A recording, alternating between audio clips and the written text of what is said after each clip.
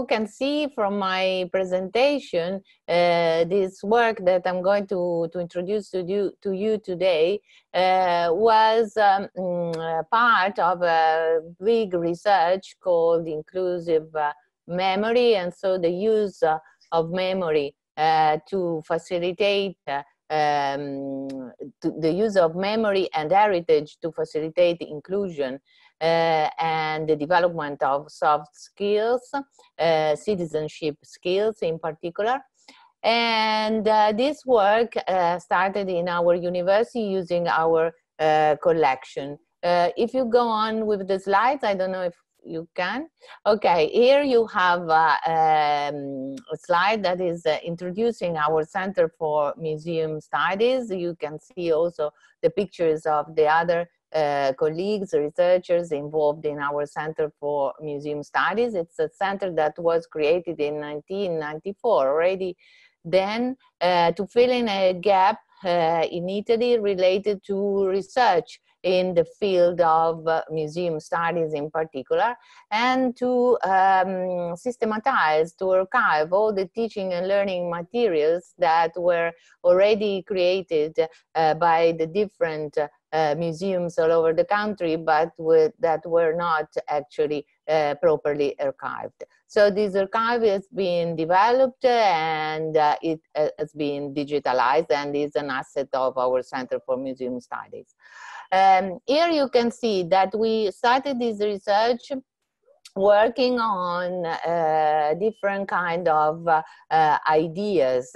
In literature, it is found that there's a strong connection between heritage and the development of citizenship skills and soft skills. And also the connection between heritage, formal and informal educational settings proved to be effective in such development. The other idea that we wanted to investigate was the possibility to develop digital skills through the development of specific project devoted to heritage fruition. If we go on, I can show you the author of the collection that on which we worked.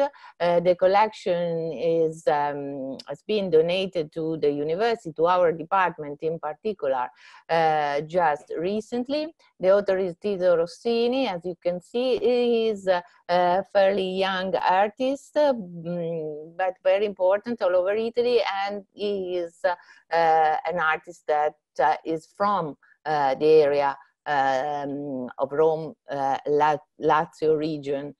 So he's a local painter, and his collection has particular features. So the collection that is stored in our department actually was not supported by any tool to enjoy such a collection. Actually, at the moment of the project, all the paintings that were distributed all over the building were not supported by even by labels, even by you know, the name of the author and the titles of the works. So the project was really really needed. Of course, there was no deep learning tool to support such a collection. So we involved the students in the development and the design of the project. And if we go on, I'll show to you, of course, briefly. If you are then interested on details, we can give them to you. And so we produced different kinds of contents of digital materials.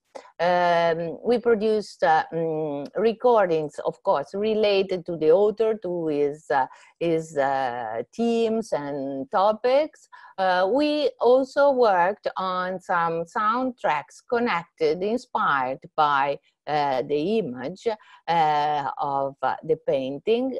We also involved the students in writing short stories related to to each painting that we worked on.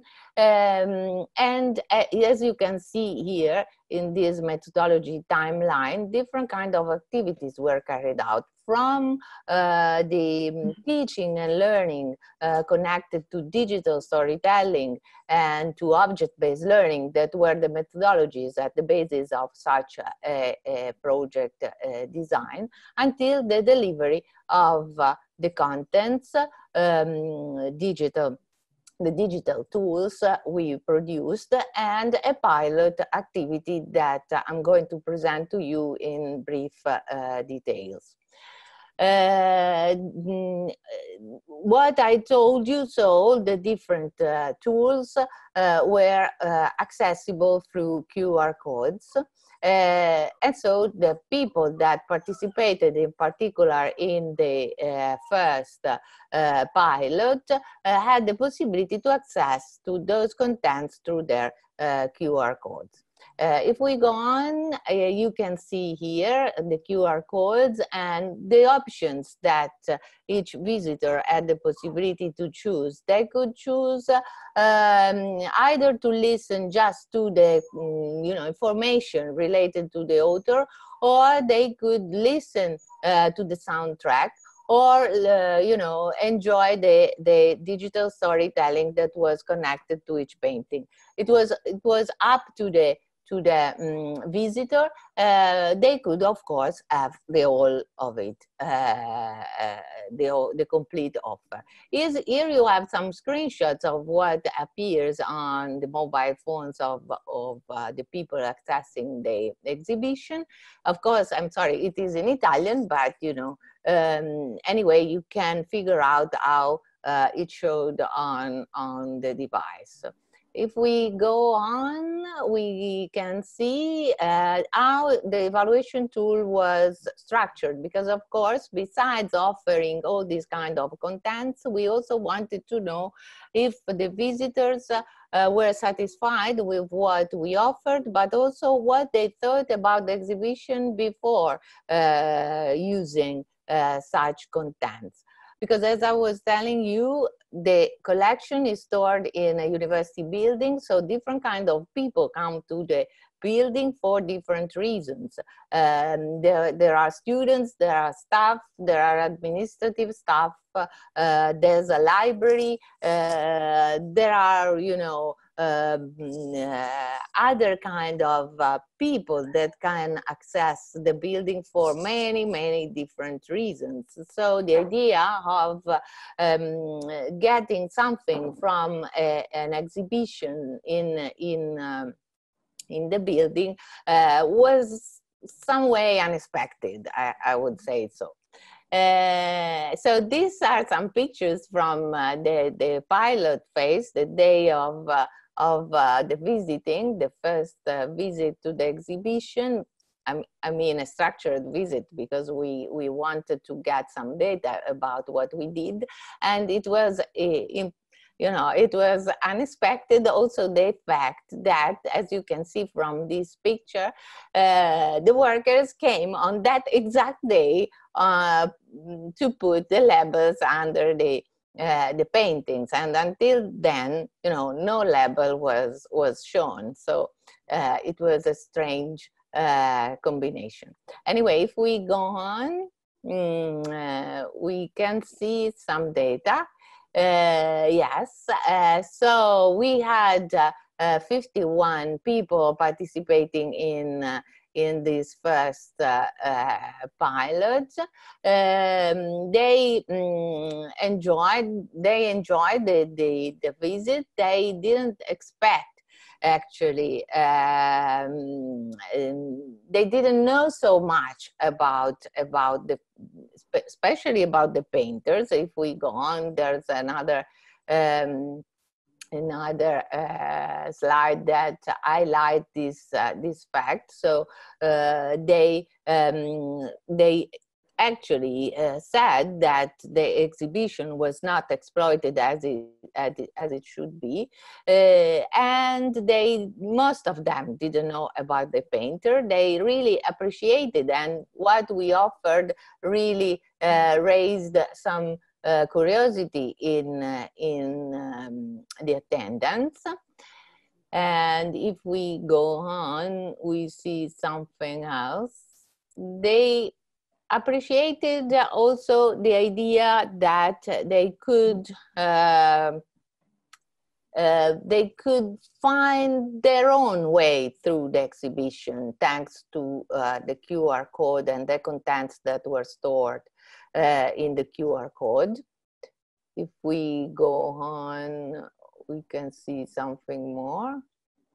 And what we learned from this experience, that of course is ongoing, and we have been collecting more data that are under evaluation at the moment, is that there's really the possibility to involve different users in heritage settings, especially in settings where the university is involved. So what in Italy is so much supported, and it's called the third mission of the university, can really be carried out, involving different kind of publics, different kind of users, and making them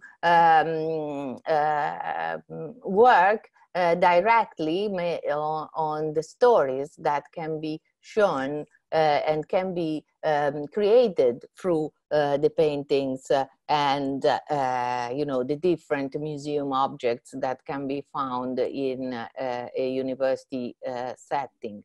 There's another point that I would like to underline, is that any user, any person coming in touch with a museum object brings along a different background. And so that specific object has a different meaning for each person that comes in touch with that object, and can create new meanings, can create new memories that can be shared and can facilitate inclusion. The other important result from this activity that we have been carrying out so far, and that is ongoing, as I was saying, is that through the use of their own mobile devices, it is possible to develop different kind of skills. As I was saying, citizenship skills related to the idea of feeling involved, of feeling part of the society where they are based, but also they can understand a different way of using their own technological devices, where different kind of contents, personalized, individualized contents, because everyone can choose a different kind of offer, can be performed entering, in this case, a university collection, in other case, whatever museum setting. I think, yes, in fact, this is the last slide. Thanking you so much for your attention.